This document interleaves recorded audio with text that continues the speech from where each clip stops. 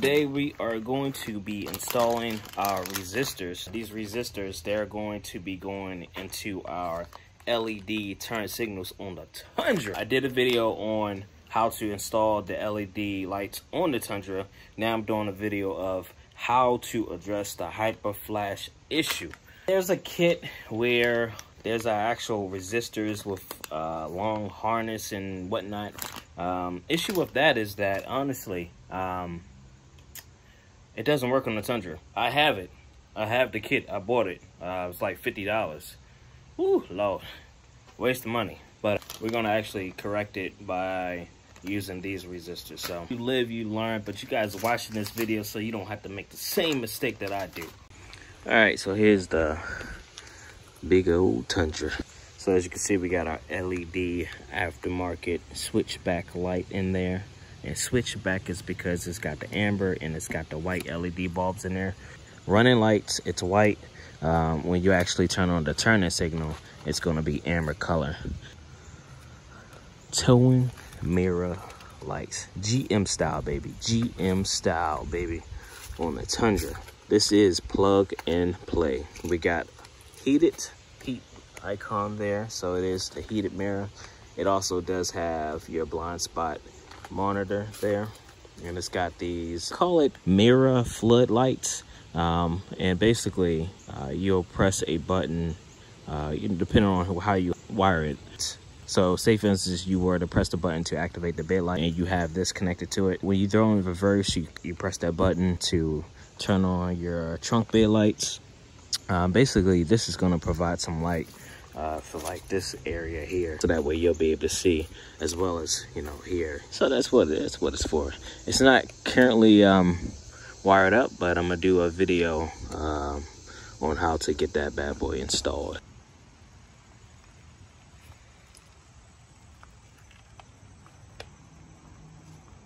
It's called iBrightstar 50 watt 60 ohms signal blink era code resistors. So this is what the kit looks like. These are the resistors. They get extremely hot, so you need to mount them to a surface that can resist that heat. I call them butt connectors. You basically take your wire from the resistor and then a wire from your vehicle, pull inside and just clamp them down, and this will basically splice into the wires. So this is the driver's side. Daytime / turning light. Your white and black wire is going to be your ground wire. We want to identify our negative wire and our positive wire. Now, white and black is a common negative wire for your headlight, your turn signal, even your side marker light. We know we can tap into the white and black wire. We have a purple wire and we have a red wire. So one of these wires are actually the blinking wire, and one of the other wires is just a straight up power wire.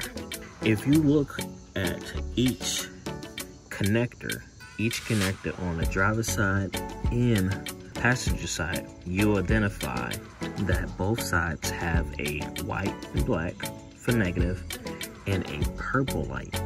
So this purple light is also likely to be going to your side marker light, which is here. With that in mind, your side marker light does not blink. This is straight on power. Now if we move on over, so this is the passenger side. As you can see on that side, it also has that purple light. So since the driver's side and passenger side socket for the daytime running and turning signal lights, they both have purple lights. That means that's just a straight power wire that's also running to our side marker wire. So the pink wire on this passenger side, that is your turning signal wire. So that pink power wire here, that provides power to the blink indicator. So that's what makes your light blink. When it comes to your driver's side, that will indicate that our driver blink light is going to be red. All right. So this is your blink light. This provides power to your blink. So passenger side, pink wire, positive wire for a blink. That's what sends the blink signal. White and black, it's a ground wire.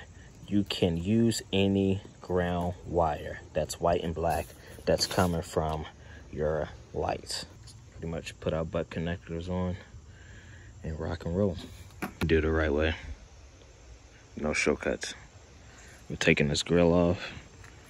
We're taking this cover off. And then we're taking off the headlights. We're doing it the right way, guys. Alright guys, I apologize, but my phone is about to die, so I'm not going to be able to show you guys every step of the way. However, if you're just trying to figure out how I was able to get the grill off, the fender, plastic fender underneath the headlights off, and if you're trying to figure out how to get these bad boys off, look at my other video where I actually show you step by step of what you need to do to release and how to pull that grill off. I'm gonna just jump right into it. Next time I come back with the recording, it's gonna be me where I already have our resistors wired up to our lights. At least you guys will be able to see which wire I'm using on the resistor, so that way you guys can get a good feeling of how you need a wire. Hyper flash is gone. We are tied into the white and black, and so pink for blink, white and black for ground. It's any of those white and blacks that I'm using. It's not directly that one. It could be white and black over here or here, because the headlight white and black is thicker. So, all right guys, so this is the resistor here. If you see, this end is going to our pink wire, which the pink wire is the blank wire. This end is going to our white and black wire, which our white and black wire is the ground wire. It does not matter which side is which. You know, I can flip this over, have this side going to the pink wire, and then this side go to the white wire. It does not matter. As long as you have one side on your power for blink, and then your other side for ground. Just do not have both ends connected to each other. You don't want to do that. I'm gonna put this light back on and figure out how I'm gonna mount this, because I tried to drill a hole right here to open this up so that way I could just put a screw in it, but it's just, these things are just way too small. If I drill a hole a little bit more bigger, it's just pretty much gonna bust right through. So what I'm gonna do is just pretty much use this galvanized wire here and just tie it up real tight. Almost there. I highly recommend what you do is you first, if you're gonna use your, if you're able to get some screws in there to tie it up that way, use your screws and tie it up. If you can't, find some metal wires and just pretty much get everything seated first, and then connect your wires to the wire harness, so that way you don't pull on those wires. The resistor is pretty much just on the actual frame, so it's fine.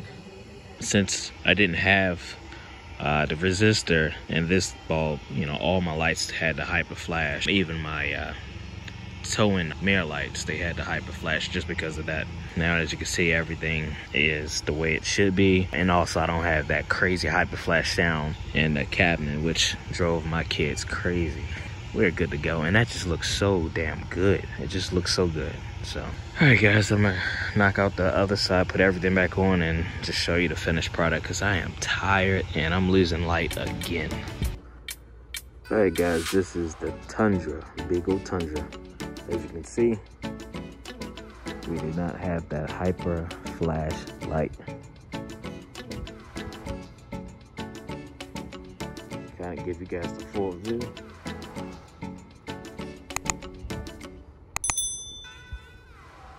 No hyper flash. Love it.